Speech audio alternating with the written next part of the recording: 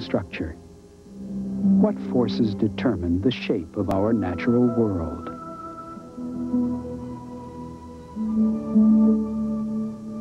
This will be a journey amidst nature's diversity to discover a small vocabulary of forms that reveal the secret behind the shape of things.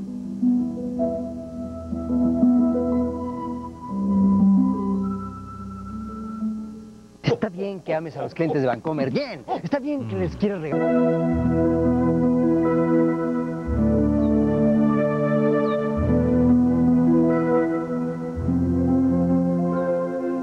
Nature is a kaleidoscope of shapes.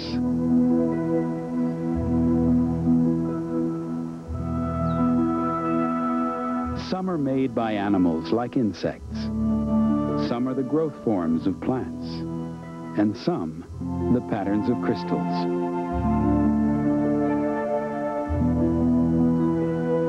The same basic shapes appear again and again. Is it coincidence? Or is it because each of these shapes works in some unique way?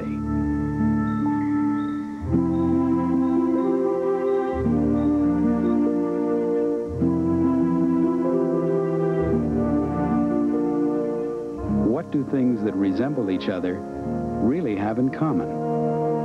And how do they get their shapes?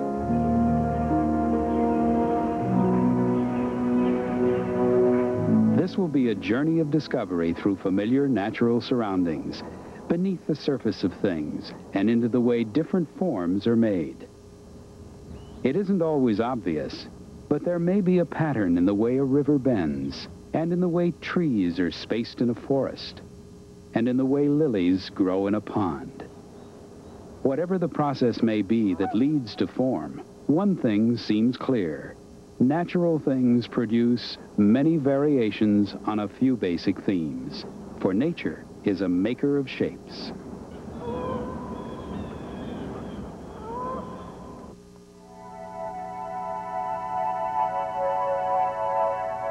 At the submicroscopic level, there is an underlying order in the chemistry of the formation of these crystals.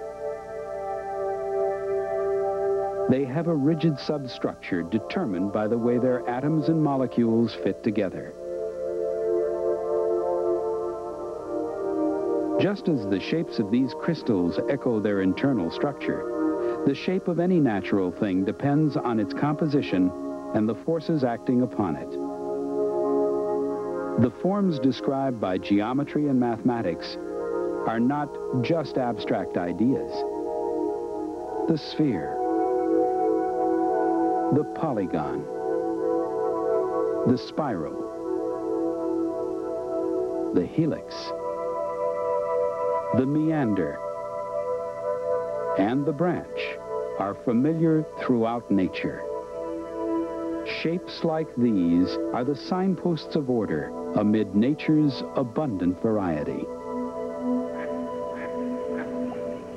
Even within a drop of water, there is a teeming diversity of life.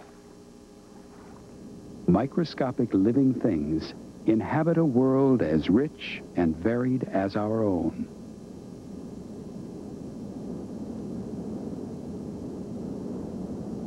These are spherical colonies of individual algae called volvox.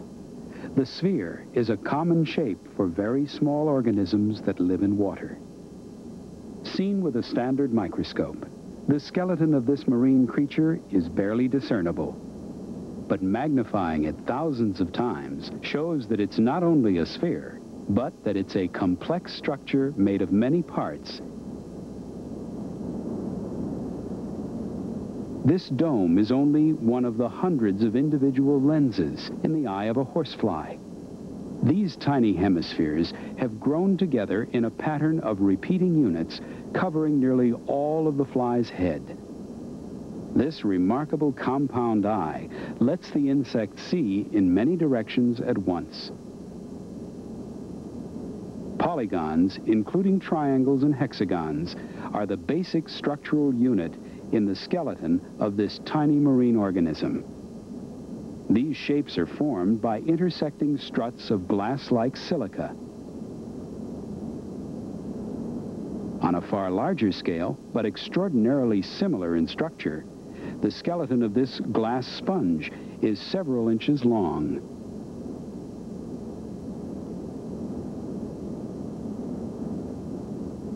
This spiral shell is only a tiny fraction of an inch across. The shells of many mollusks throughout the world have a similar shape. They build their protective armor with near mathematical precision, creating the ever-expanding curve of the spiral. Some spirals make many turns, and some, like this Argonaut egg case, make only one.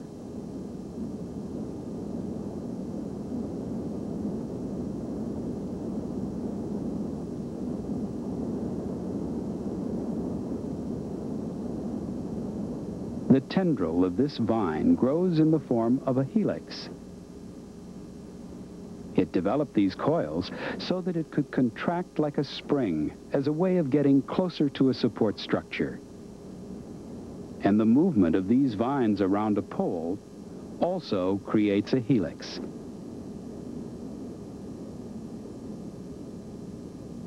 The meander is a regular repeating curve that rivers form as they flow across the landscape. And in a shape similar to flowing water, a snake, too, moves in meanders across the ground. When a cabbage is sliced in half, the form that's revealed looks like a tree.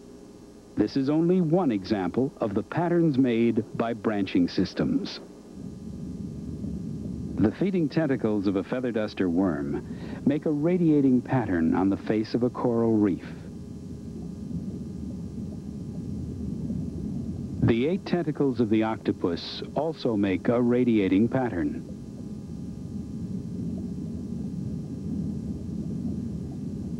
Living things do not necessarily keep the same shape. They often change as they grow.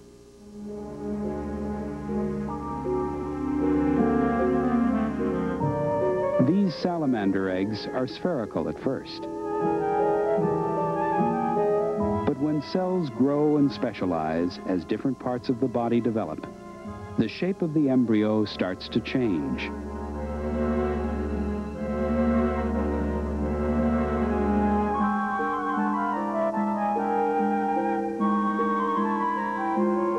The form it now begins to assume is a shape suited to its environment.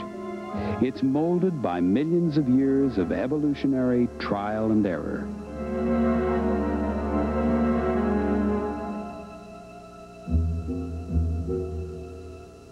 The same is true of plants.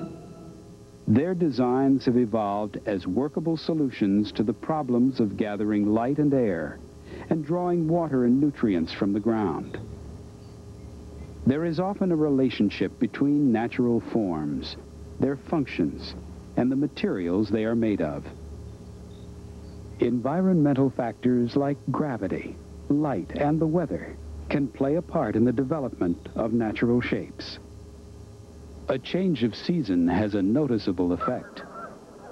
Birds move south, plants become dormant, and as it gets cold, the water in the pond and in the air undergoes a change of state, and with it, a change of shape and structure. Water vapor changes to frost on these seed pods,